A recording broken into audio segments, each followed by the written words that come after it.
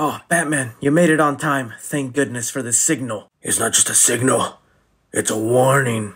Oh, I like your new belt, man. That's a really nice belt. It's not just a belt. It's a utility belt. What about the guy next to you? He's not just a sidekick.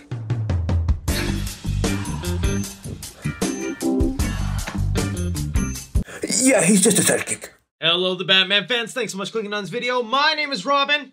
You know what? I'll reveal it. I'm a Dick Grayson. The second trailer for The Batman has released, or as Warner Bros. Is calling it, the Batman main trailer, where not only do we get some great footage of the Batman with Robert Pattinson in action, some of the villains, but wow, is this one of the most gorgeous trailers I have ever seen. Almost every other shot in this trailer is just absolutely captivating, but what I'm going to do here for you guys is giving you my trailer breakdown, pointing out Easter eggs you might have missed, stuff in the trailer that could help us speculate to what is going down in this Batman movie. But I'm gonna need you Batman fans to give me your opinions down below. What did you think of this second trailer for the Batman? Do you think it was better than the last trailer? Is this one of the trailers that changed your mind, or are you someone who still is not on board for Robert Pattinson Batman? But to celebrate this glorious occasion, I will be giving away some Batarangs, just like the one I have right here. Don't tell Batman I'm touching his stuff. I got 3 of these bad boys to give away some lucky people, so make sure you like, subscribe, and comment down below you want a Batarang. But now as we jump into the actual real trailer for the Batman, it opens up on a cafe where we have Paul Dano, who plays the Riddler, enjoying a little cup of coffee as a SWAT team starts to surround them. Now, I was obviously thinking this is probably the end of the movie when they catch the guy or whatever and he's just giving up defeat, but there's something about the way they reveal his Riddler question mark in the coffee that makes me think this is probably the opening of the movie, and for the majority of it, Riddler will be in prison as all these traps and riddle-like mysteries start appearing in Gotham, and that's going to make the movie even more compelling because it's like, how is he doing this if he's trapped in prison? Also worth pointing out here, you have Commissioner Gordon, who at this point is Lieutenant Gordon, so he has not become commissioner yet. Wouldn't be surprised if the current commissioner is corrupt, and by the end of this movie, they make this Gordon commissioner. From there, we cut to some scenes of the bat signal in this movie with a different version of the line than we were teased. There was a little DC Fandome trailer that released earlier in the week in preparation for this trailer.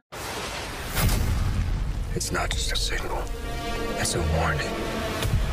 Here they use a different line where they say it's not only a calling, but also it's a warning. So it's a mix-up of that line. Maybe he actually does say both in the movie, where it's not a call, it's not a signal, it's a warning. But I also love the line that Robert Pattinson's Batman says here, that fear is a tool, and he's going to be using that to his advantage of being almost like the boogeyman of Gotham City, which I love for this version of Batman. From there, we're treated to a sequence where Robert Pattinson's Batman is fighting, again, these goons that we saw in the first trailer. I'm curious to find out to who they belong to, whether they're their own group, if they're working for the Riddler, if they're part of the Penguin's crew. But one thing's for sure, we have to appreciate the way Robert Pattinson's Batman just walks out of the shadows, because why does he look so damn amazing? And that's just one of the many shots from this trailer that is absolutely captivating. And it is during the sequence where we do get a taste of how durable this version of the bat suit is, where he can take a bullet in point blank range, having it not really phase him to the point that he can grab this goon and pin him to a pole, where then he electrocutes him. Another gadget from his suit where I guess his gloves just naturally have this little shock on it. And if you really notice the look Robert Pattinson's Batman gives to this goon, it's almost like he's finding pleasure in this pain. And that's one thing comic book fans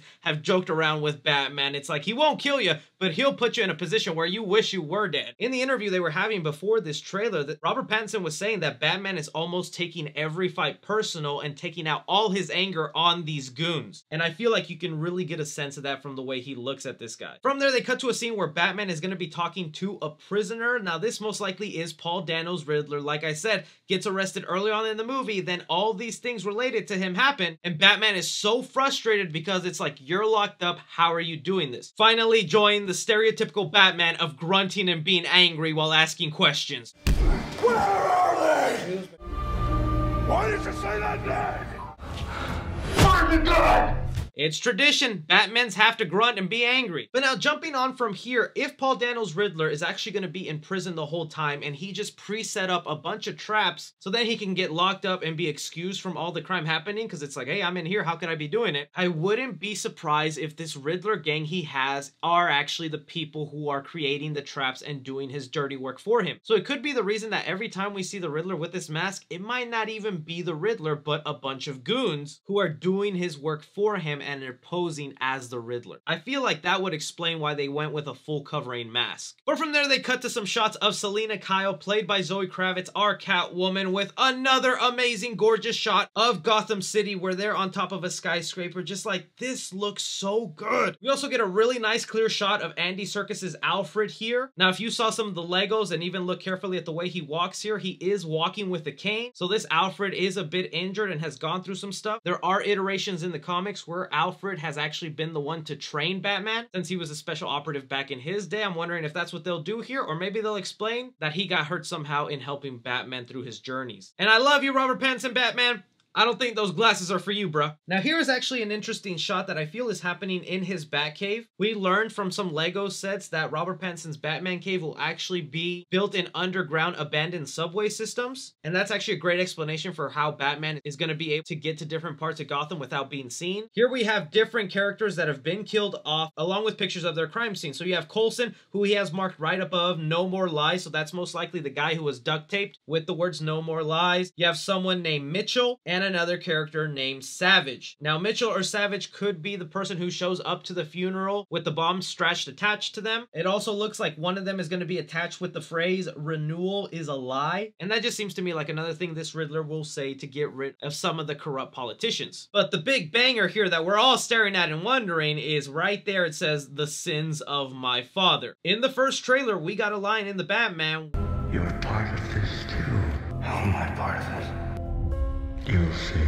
Where the Riddler told Robert Pattinson's Batman that you're a part of this too, and he's like, how am I a part of this? And now we know it's connected to his father, which seems to be like in this version of the Batman universe, the Waynes weren't so squeaky clean as we usually think. This could be linked to their eventual death in Gotham City and that it wasn't random, that maybe even Bruce Wayne's father, Thomas Wayne, was actually one of the corrupt people that made Gotham the dirty place it is, and the Riddler will be uncovering that and showing it to the Batman. Because I have to imagine a smart man like the Riddler has probably already figured out who is behind the mask. We get a quick shot of Robert Pattinson wearing the black makeup around his face. I still think this looks really awesome. From there, we cut to Catwoman and Batman chasing each other down a cemetery where Zoe Kravitz gets face to face with the Batman, and wow, like I wanted this Batman to have white eyes, but just how dark his face is, the white in his eyes actually give off that effect, especially when he looks up. We then cut to a scene where I believe this is taking place in the Penguin's nightclub, where Batman is coming in to either stop some criminals, most likely the Penguin, or another trap that the Riddler is about to spring up. And we get some more amazing hand-to-hand combat. But it was all made more amazing with this shot of Batman posting up to the Penguin and him just being like, hey, calm down. And you know the boy's gonna be pissed that Batman crashed his nightclub. Where we also see that Selina Kyle, Catwoman with red hair, is walking down this club as well, probably looking for the same thing that Batman is. More amazing landscape shots of Gotham City with Batman and Catwoman getting a little cozy with each other, but it looks like it might have been a trap, because if you look while Catwoman is running off, there is a person right behind Batman kind of knocking him down and distracting him. So Catwoman will be really playing that line of, do I like you or do I just need to get my own stuff done? Followed by an absolutely fantastic shot of Batman crashing down a building where there's an explosion happening. This looks something straight out of the Arkham Asylum games, honestly. And what was close to being my favorite sequence out of this entire trailer until we got that ending is we're going to be getting a scene where it's pitch black and Batman is going to be fighting goons, and all we get for light is whenever guns go a-blazing,